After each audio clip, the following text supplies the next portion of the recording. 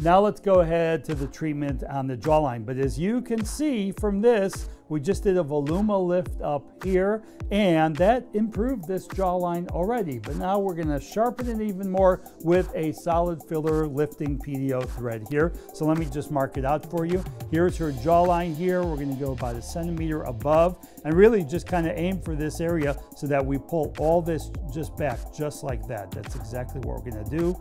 And let's take a look. They're just going to go so right around there. It may not even be that full length, but that's what we're going to go ahead and accomplish here. So first thing we're going to go ahead and do is give her a little bit of lidocaine, so a little bit of welt of lidocaine using a ComfortTox syringe here. Just going to give her about 0.3, 0.4 of lidocaine 2%.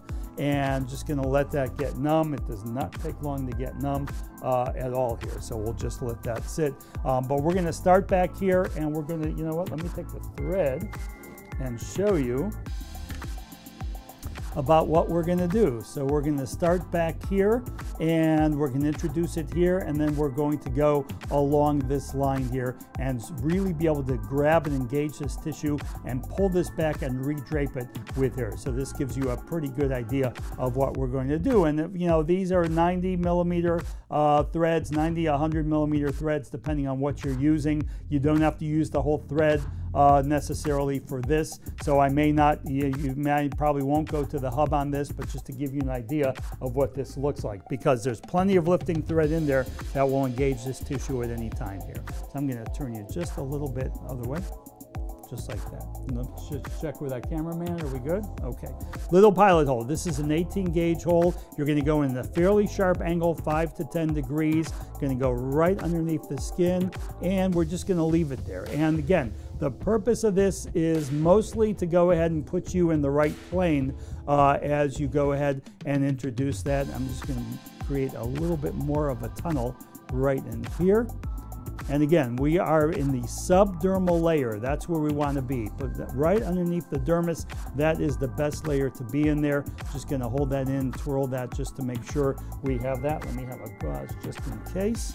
We're going to take that out, and you can see that bleed just a little bit. Go ahead. Now we're going to insert this right in here, and Ashley's going to dab that for me. There you go. And we're going to kind of fall right into that plane right there. And I'm going to twirl that just a little bit.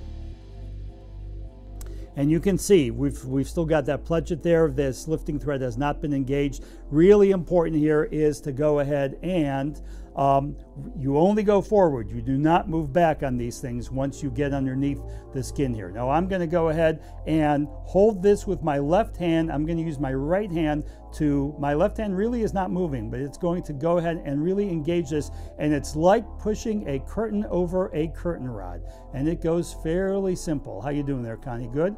Okay, excellent. And you can see it's always important to know where the tip of your needle is, and it's right in here. And I can bend this hub if I need to. I can bend the hub a little bit to move things around, or bend it up and that'll point it down, bend it down, point it up, but make sure. But I'm in the right plane here with no problem here. And again, I'm not pushing with my left hand. I am more doing this, and now right now the tip of my needle, or the tip of the thread, is all the way over here. I'm just going to go a little bit further to engage a little bit more tissue there, as you can see. So now if I bend this down, you can see this pop up right here. So I'm at the end of my mark, about where I want to be. And now I'm going to go ahead and really push back on this.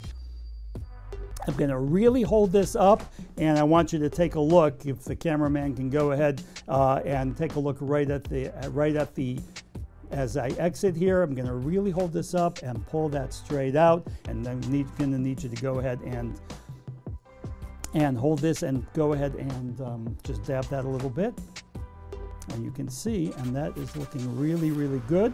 And you can see I've got a long lifting thread in here, and you can see what it's doing down here. And right here is where I've got, you can even see some of the lifting threads and the barbs that are right here, and that is all just fine.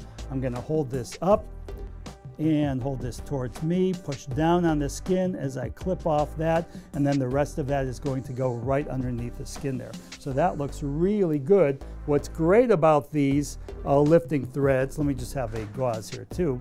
What's great about these lifting threads is they are multi-directional, and what that means is when I smooth this, I can smooth this both ways and it will engage tissue here. But now you can see, look at this nice tight jawline. Remember that jowl, that little jowl that she had to start? Well, it's gone. Between this here and this here, this is all gone. And that is some great treatment that's done in really a little bit of time. It even goes faster when you don't have to talk and teach.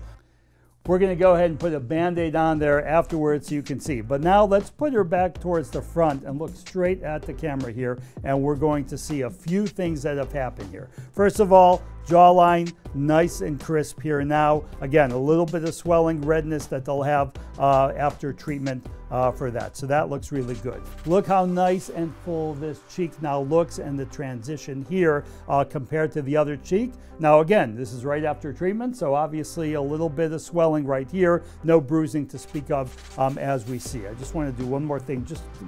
Yeah, that's good. Go forward. Now to remember this, remember how much flatter this side was than this side. This is nice and round, this is nice and round, and now they are much more symmetrical here. We'll let her heal up, but she's done just great.